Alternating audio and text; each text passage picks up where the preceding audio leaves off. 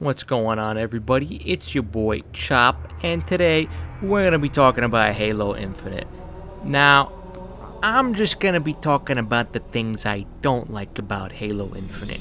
Ah, Chop! Why you gotta be so fucking negative? Halo Infinite's awesome! Yes, okay, I get it. Alright, disclaimer, alright? I've been having a lot of fun with Halo Infinite. Okay, it's pretty damn good. I got these criticisms that I feel like I gotta put out there. Plus, I'm a lot better at pointing out what I don't like about things than what I do like about things. I don't know if that makes any sense. It's just me. But I'm sure the big guys are gonna be coming out with videos talking about everything in Halo Infinite. So don't worry. We're just gonna be talking about what's not desirable, in my opinion. So let's get started and let's address the biggest elephant in the room, and that is Halo Infinite's progression system. Now, if you're a person who really doesn't care about the progression system, you play the game to play the game, you have fun, that's good for you, man. I'm happy for you. This section isn't for you. So, let's talk about the progression system. It's fucking trash, is what it is, to put it bluntly. So, if you don't know, you have to go through this fucking battle pass to level up. When you level up, you get different armors and coatings, yada yada yada, all that good stuff. You only level up by completing daily and weekly challenges. Weekly challenges give you a bit more XP than dailies. However, you only have a certain number of weekly challenges in a week. So if you complete all your weekly challenges, all you're gonna have left to rank up is dailies. You don't get XP at the end of each match. So you're solely just relying on the challenges. And it's fucking terrible. I've played, at the time of this recording, at least 60 matches, and on the battle pass I'm only level 9.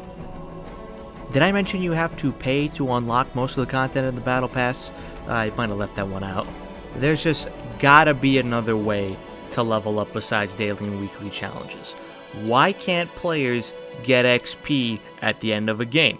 Why can't the players who won the game get bonus XP for winning that game?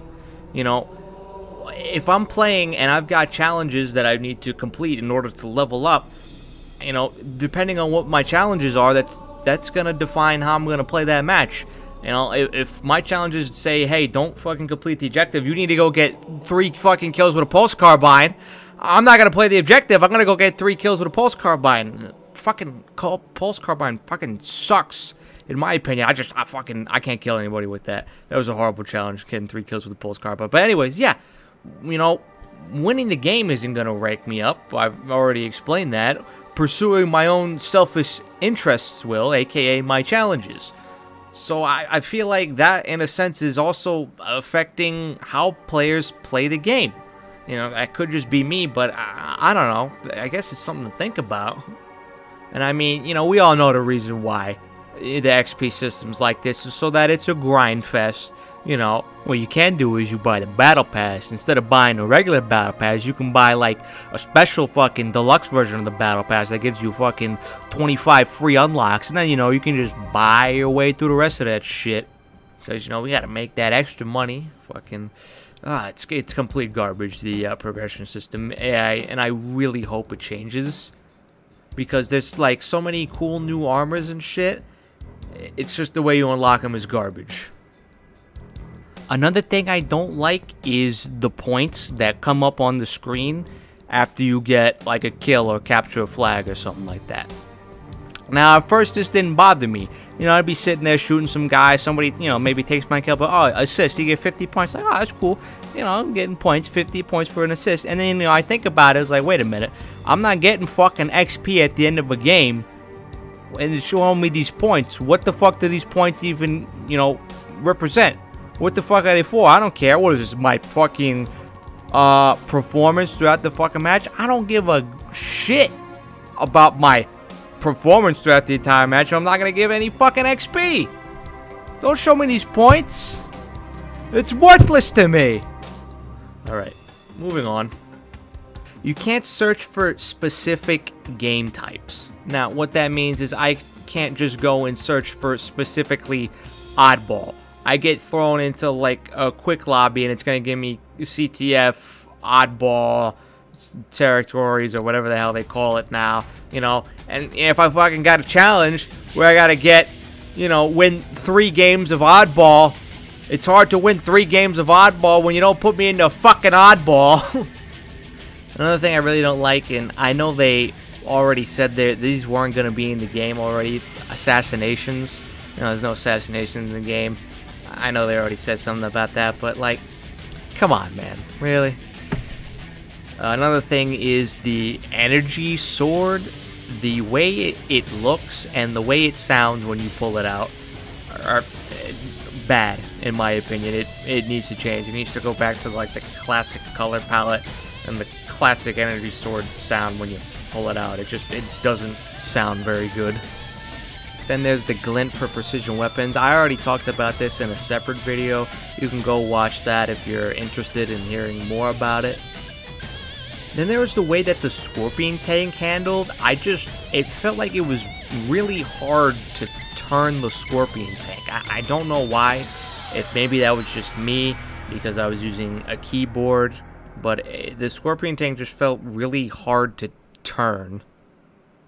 I didn't like how objectives that you held in your hand, like the Oddball or the flag, weren't one-hit melee kills. Like, it's kind of always been like that. I don't know about Halo 5 though, so don't quote me on Halo 5. I played it like twice.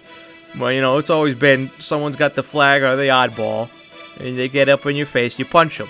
And it's just always been like that, and it really caught me off guard when I bashed someone with the Oddball and they didn't die. Now, Big Team Battle. I really like playing Big Team Battle, but there's just one thing that I fucking hate about Big Team Battle, and it's that Jeff Steitzer, the Halo announcer, who's been the announcer for every single Halo game, doesn't talk in Big Team Battle. He doesn't fucking say anything. It's this fucking commander, whatever the hell her name is, this new chick they got in there.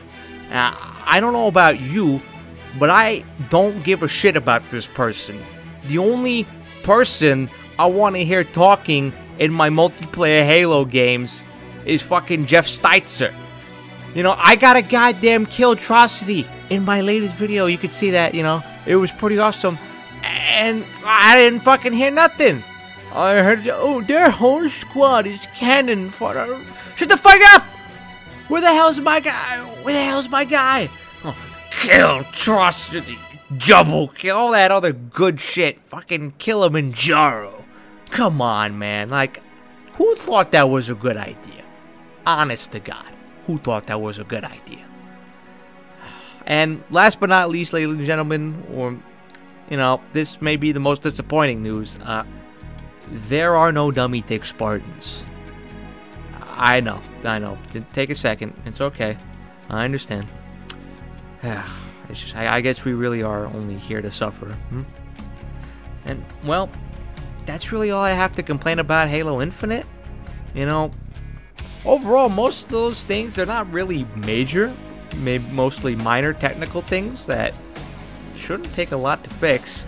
Dummy thick Spartans, though, I'll never forgive anybody for that. I'll never forgive anybody. You better put those in now.